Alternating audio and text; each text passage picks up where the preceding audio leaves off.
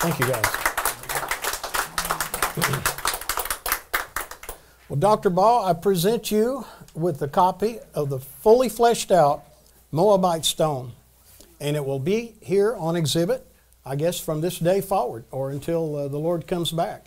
After the presentation, you'll be able to come up and get some real good photographs. Hopefully, guys, we can leave this light up here on it, and that will give you some good imagery of that. If you get a good photograph, you can actually read the text, and I'll give you a cheat sheet that you can decipher that for yourselves, and it tells you how each letter sounds, so you can sound it out, if you know what I mean. It's kind of like me and my Spanish. I know some of you in here speak real good Spanish. I can order a taco. I can say, ¿Dónde está el baño? I can say a few things like, ¿Cómo está? Bien, bien. ¿Y tú? Things like that. I have some Hispanic workers that help us laying rock and so on. But the character set in the Spanish language is exactly the same as the character set I grew up with, right? So that's a big head start in learning Spanish compared to an Arabic person trying to learn Spanish. Think about that. So once you learn the ancient Hebrew character set, you can jump into the Moabite pretty easily, but you don't know what the words mean. You know what I'm saying? I can come into Spanish and I can pronounce it, but I don't know what that means. You know, hecho en Mexico. I don't know. I mean, probably made in Mexico. I can, a few things, yes. A lot of things, not so much. Well, anyway, there you have it. That's the fleshed out version. And you can see we've radiused the side of it, and it was several cubic feet of material. Dibon, we'll talk about that again.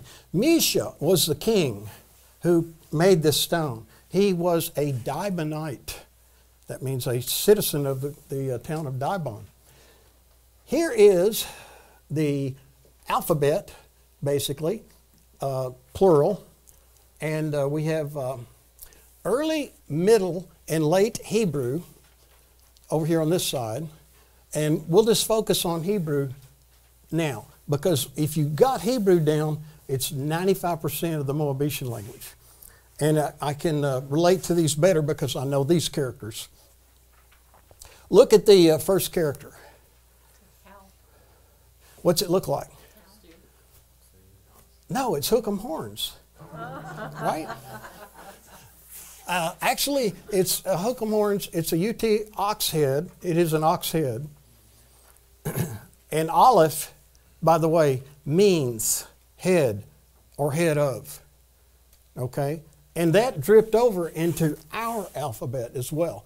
The Aleph, or the A we have in the English language, means most powerful or head of or leader. I mean, you've heard of an alpha dog? You know where that came from now. Drips out of the Hebrew. Heard of an alpha male, an A-type personality? All those things drip back or come back into the Hebrew language. Door in the middle and ancient Hebrew are shaped like a triangle. It's like a triangle-shaped top in an old door. Okay, so the door. I am. What did Jesus say? I am the way, the light, the truth. I am the door, right? And the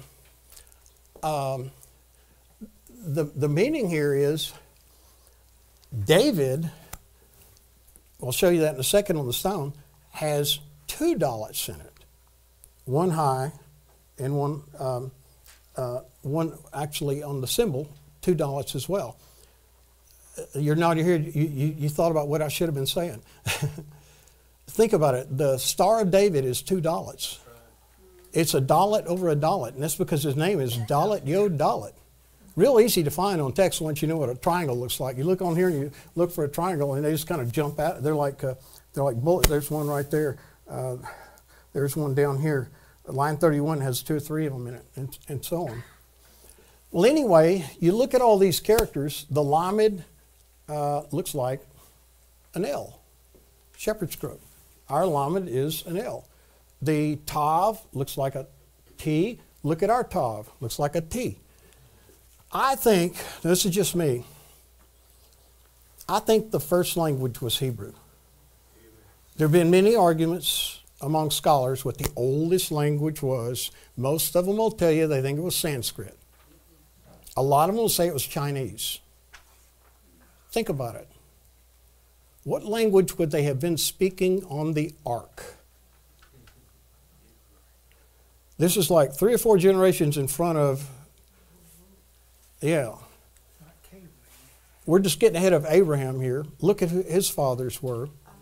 At the time of the Tower of Babel, remember the scripture says they were all speaking one language. I'm guessing that language was the language that plowed up on land in that big boat that's modeled upstairs here above us. I think they were speaking one language on the ark. If you're on a boat with somebody for a year, there's no room for 2 languages. I mean, if you are multilingual, you want to get out of that mode quick because you're always having to shift gears. So if the language on the ark was probably ancient Hebrew, I'm guessing at the Tower of Babel, the language started out ancient Hebrew, and the changing of language was a punitive measure, right? So the holiest people there were the ones that floated up on the boat. Their language probably wasn't changed. So I'm guessing it floated all the way through. I think Hebrew was the oldest language because I see hints of this language not only in our character set, but I speak a little Korean. Right. Hard to believe. I worked in Seoul 7 years. And those character sets actually have characteristics you'll see now and then that bleed over into the Hebrew. Anyway, enough of that.